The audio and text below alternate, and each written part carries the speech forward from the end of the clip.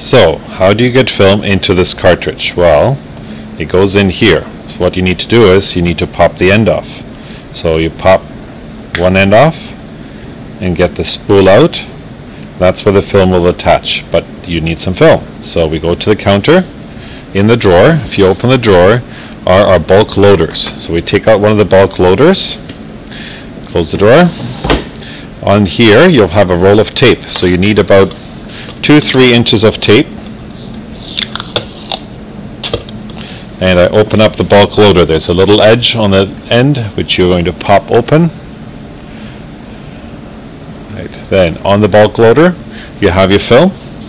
You pull out a piece of film. You attach the tape to the film.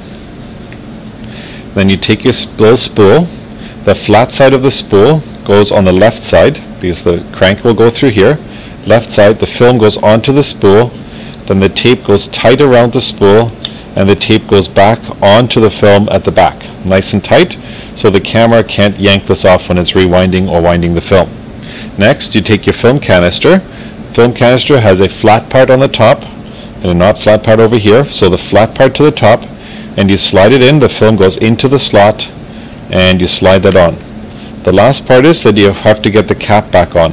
The way to do it is that you squeeze this canister together to make it a little tighter, and then you get one end on, you hook one end on, and you push it and make sure it pops over all the way. And sometimes it's a little tight, but it pops on. Once you've got to that point, then you take the nose of the film, you turn it slightly until you get your film nice and flush up against this end here. Then you can close the lid, and then you give it to me. And what I do is I set this little triangle to that little triangle, and I have a crank. Crank goes in here, and then as I turn, I can wind the number of exposures that I need. So for the first roll of film assignment, I'll need 12 exposures. So I turn this to 12 or 13 or so, pull this out, and I can open up my tank again, and I can pick up the spool, and I don't want to pull on the canister by itself. I want to pull on the film. Pull the film out slightly, and then we take a pair of scissors. We cut straight across so the next person can use a tank. And for the lead, for what we need in the camera, we cut up the middle of the film and then slightly to the right. This is the lead that goes into the camera and keeps it tight.